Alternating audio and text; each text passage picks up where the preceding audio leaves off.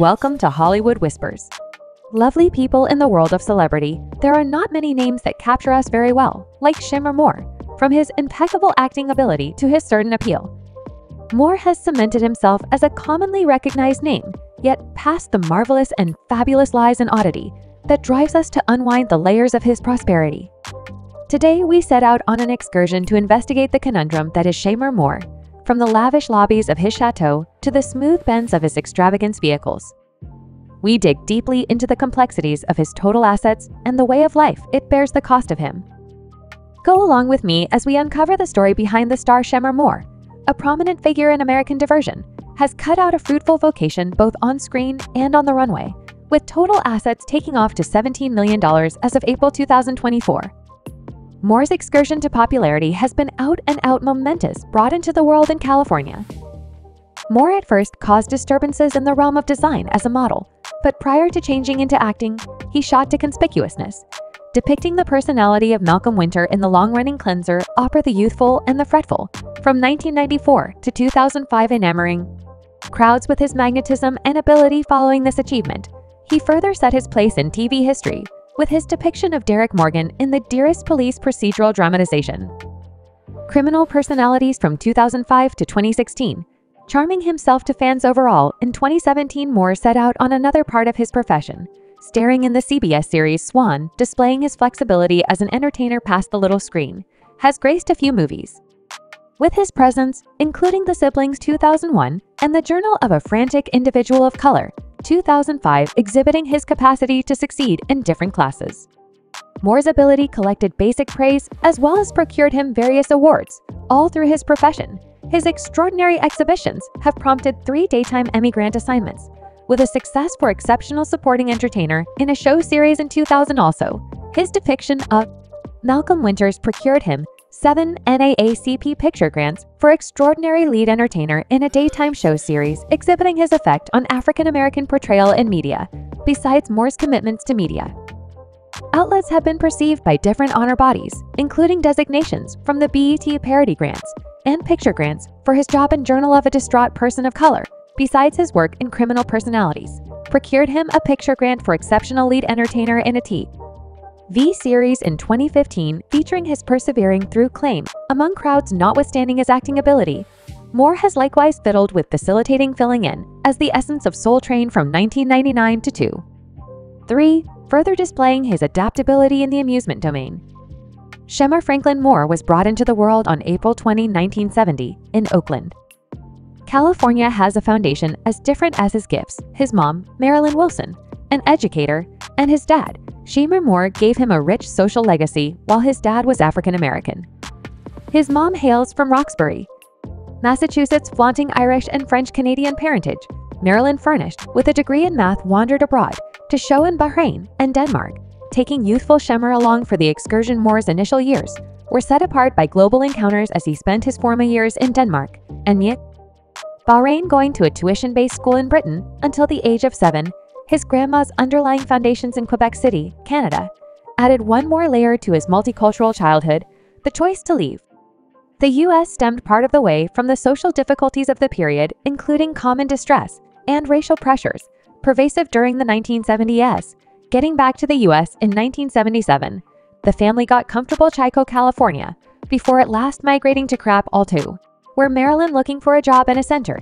In spite of the disturbances, Moore's scholar and athletic ability appeared through. He went to the Lofty Nueva School in Hillsborough, California, prior to moving on from Firearms Secondary Y School in Palo Alto. His abilities on the baseball field procured him an athletic grant to Santa Clara College, where he succeeded as both a pitcher and an outfielder, eventually graduating with a certification in liberal arts degree in correspondences with a minor in theater expressions. Moore's excursion in media outlets started with his breakout job as Malcolm Williams on the CBS show series The Youthful and the Fretful, where he dazzled crowds for nearly 10 years, notwithstanding his beginning intention to withdraw from the show in November 2004. Moore's return was fleeting, picking up repeating status before eventually saying goodbye to the job in September 2005. Pondering his takeoff in 2007, he communicated a conclusion, expressing that "my time is finished with Y and R. I've done 8 strong years as Malcolm, beginning with his stretch on the drama The Youthful and the Anxious." Moore's profession direction took off. He at the same time facilitated the partnered adaptation of Soul Train and showed up in different undertakings, like the 2001 component movie, The Siblings, where he exhibited his acting ability. In the mid-2000s, Moore assumed the job of criminal investigator Jesse Ree in the TV series Flying Predators, further hardening his presence in the business. His portfolio extended with eminent exhibitions in movies, for example, Thought Processes and Journal of a Frantic Person of Color. Moreover, Moore added comedic appeal to the lighthearted comedy, the seat filler imparting the screen to gifts like Kelly Rowland and Dwayne Moran. Anyway, it was his depiction of Derek Morgan in the first cast of Criminal Personalities that genuinely pushed Moore into the spotlight. His depiction of the perplexing person earned basic praise and a committed fan following all through the show's 11 seasons. In a move that exhibited his flexibility, Moore wandered into the domain of activity. Loaded dramatizations with Smack, a series in view of the 2003 movie and the 1975 TV series of a similar name, with the show crossing 6 seasons and a 7th season not too far off.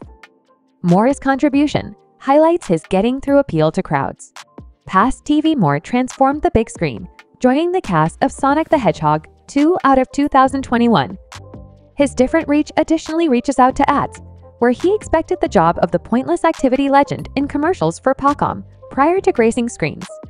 Moore sharpened his art as a model, a feature of his profession that frequently goes disregarded and is endorsed by DNA models. Administration in New York City. Moore's striking presence likewise grabbed the eye of Men's Wellness magazine, landing him a component in their Walk 2009 issue. And with all the achievements he has accomplished, he is viewed as a magnate in the land world, which we will discuss beneath Manor in Enigma. In 2007, Shemar Moore made a critical venture by buying a 5-room chateau in Enigma for $2,500,000. Originally developed in 1963, the 2-story occupants went through fastidious remodels to upgrade its allure and usefulness. Inside the expert suite is an asylum of extravagance, including 12 tea roofs. Wood radiates a chimney and a broad stroll in wardrobes. Furthermore, the suite incorporates 2 galleries and a bordering room appropriate for use as an office or exercise center. The core of the home lies in its cook's kitchen, outfitted with marble ledges, a bar, community island, and best-in-class fader machines. Near the kitchen are a conventional lounge area and an extensive residing family room, offering adequate space for facilitating get-togethers and engaging visitors. Anyway, the genuine diamond of the home is the light documented family game room, flaunting church roofs and French entryways that open to the shocking backyard, encompassed by tall palm trees. The lawn inspires a feeling of peace, likened to a disconnected house in the St. Monica Mountains. Here, inhabitants can partake in the intriguing pool total with an elevated spa and beige rack, as well as discharge pits, discussion regions, and an unsupported sauna spreading over more than 12,000 square feet. The broad lock gives a lot of room for outside exercises and further improves the property's readiness regardless of its greatness. Shemar Moore has chosen to head out in different directions from his darling chateau, posting it available for $2,600,000. This move connotes another section for the entertainer as he tries to investigate new open doors in the Landstate Domain House in Sherman Oaks, California in 2020. Shemar Moore enjoyed extravagance by buying a staggering contemporary manor in the Sherman Oaks area of Los Angeles for an astounding $5,800,000. The choice to obtain this 9,000 square foot property was profoundly impacted by his late mother, Marilyn Wilson Moore, who unfortunately died not long after visiting the home, regardless of her non-attendance. Moore has affectionately decorated the house with sincere accolades to honor her memory. Flaunting 7 rooms and 9 washrooms, Moore's home offers adequate space thanks to its open arrangement format and studded to the roof windows that flood the insides with normal light. The entertainer has mixed his lively character into the home, enhancing it with a variety of craftsmanship, including pictures of himself and treasures. Thanks for watching. Goodbye.